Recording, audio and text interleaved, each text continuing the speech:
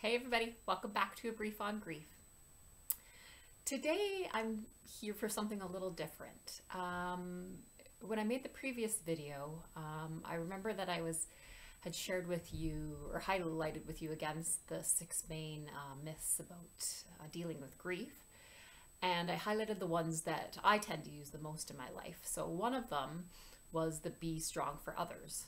So the belief that when I was struggling that, well, I still needed to be strong for others, and that limited my ability to deal with grief and process it properly. But as the day went on for me yesterday, I realized I reflected a little bit, but then I wasn't thinking about it for a while, and just this clarity came in. Amazing. I love the universe. These are the things it brings. It's amazing. But it just brought in clarity about that there was more to this than just a way that I adapted to grief. I adapted being strong for others. So being strong for others, being loving for others, always being loving and kind, and somebody that displays vulnerability, that I realized I adopted that way of being, that I needed to be this way, and that was something that I adapted because of my trauma. So from being disconnected early on from my dad, like a very crucial person in my life and a crucial relationship early on, I'm realizing that I adapted this belief of who I had to be loved by people, to be lovable, to demonstrate love to other people. But it was like, the word is need. Like, I feel like I needed to be that way. And so not only to feel or to ensure that I would be loved, I thought it would ensure that I would be loved by people, but I also adopted this in a way to support other people that didn't feel loved, or maybe to support people that were similar to my dad in a way, in pain. Like, even as a kid, I was aware of that innately somehow. People that were in pain, that disconnected and isolated themselves when they were in pain. They had a hard time coming towards people, hard time with vulnerability and sharing. So I think I gravitated towards people like that as well. And that the awareness of that is huge, because this is the journey that I've been on this whole more than a year, is realizing the role that I play in the patterns in my life, and the suffering that has gone through in my life, and the disappointment, is that realizing that I can't blame others all the time, that I play a role in this too. So realizing that I've been kind of wearing this costume or this mask of feeling like I needed to be lovable and kind and vulnerable, so that I could ensure that people wouldn't leave me, ensure that people would love me, not disconnect from me, and also help heal other people's hearts. So of course that doesn't work, and it hasn't always worked. Sometimes it works and sometimes it doesn't, or in a certain relationship maybe it would work for a little bit but then not, and eventually it would, a relationship would fall apart and there would be so much pain there. But in a way, that dreaded shame dragon came in too, because when I was being this way and somebody wouldn't be able to open up and connect with me, even though I was doing it with them, it not only created shame in me, because it was kind of like, well, what else can I do? And that trauma I have in me too about disappointing, which is also connected with my dad. I felt like I was always disappointing him. I could never do the right thing.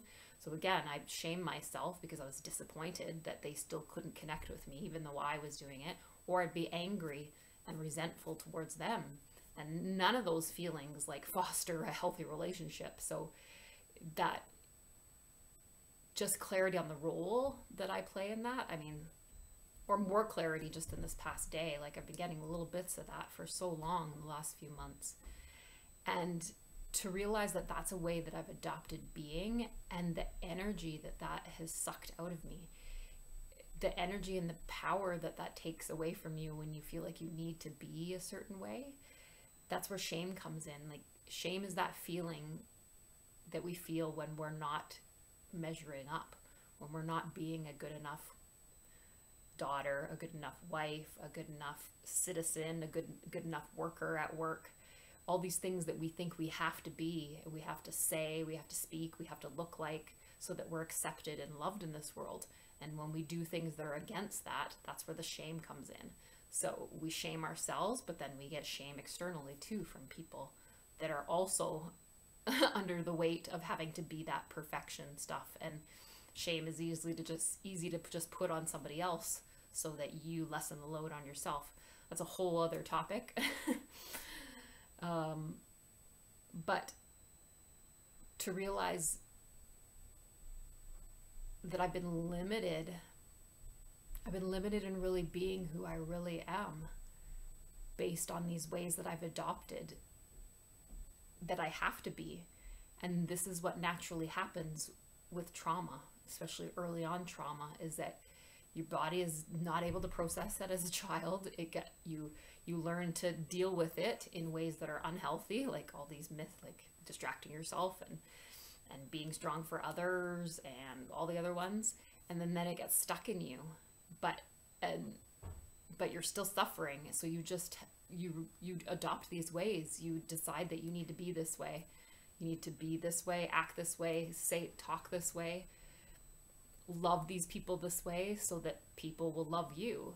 And that's the way your trauma creates these patterns that you of being in your life.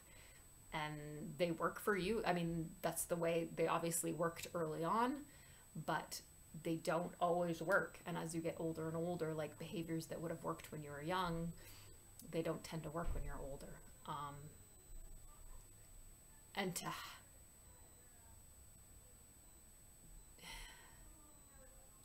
And I'm saying this now because, and how much it relates to grief, because that Be Strong for Others myth brought this clarity to me today, but it highlights why the awareness of grief and loss and the gifts that I've gotten out of doing this specific grief recovery program, that's what's healing this stuff. That's what's like bringing that awareness of all these things that I've done in my life, or all these beliefs that I've adopted in my mind about how I needed to be to survive pain, or how I needed to be to protect myself, or how I needed to be so that people would love me and not leave me. And all that limiting stuff, like that keeps this like costume and mask, like this costume and mask on me, like I'm not even being my true self. And now that I get to like just get rid of that stuff, and that's what I've been doing for months, is just peeling it away, and like, that doesn't belong, that is not helpful, oh my god, that's not true about myself, or that's not true about the world.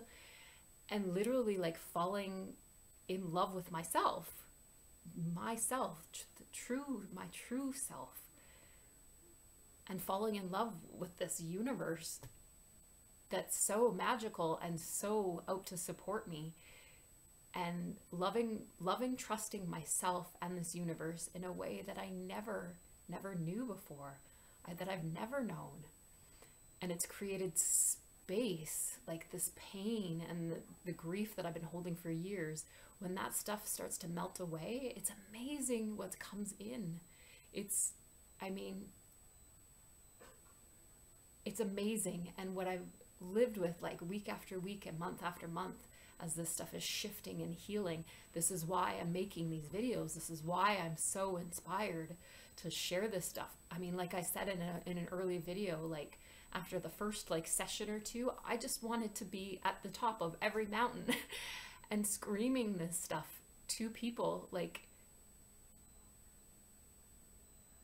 because it's changing my life. It is changing everything in my life. It is allowing myself to fall in love with myself and this magical universe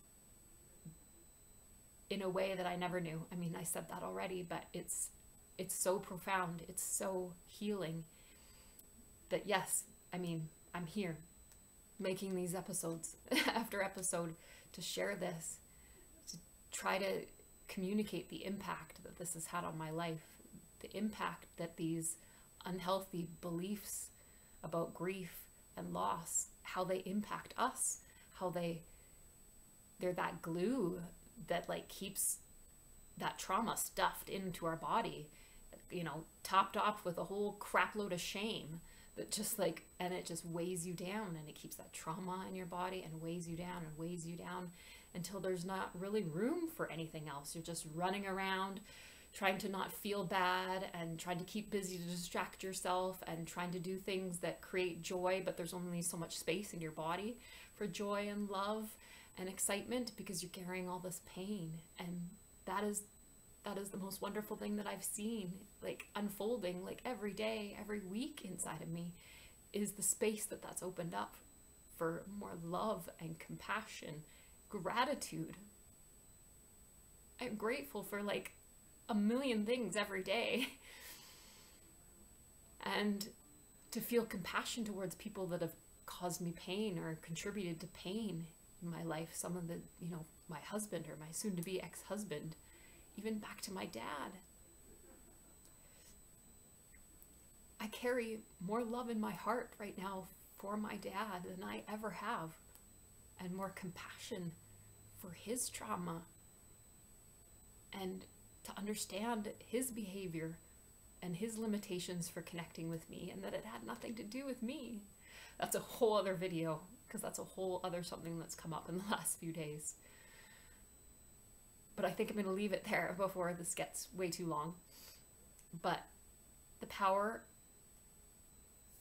of understanding grief and loss in a way that's not how we've been taught all our life, it is totally life-changing. It is changing my life. And I want everybody to have this. Okay, lots of love, everybody. I'll see you next time.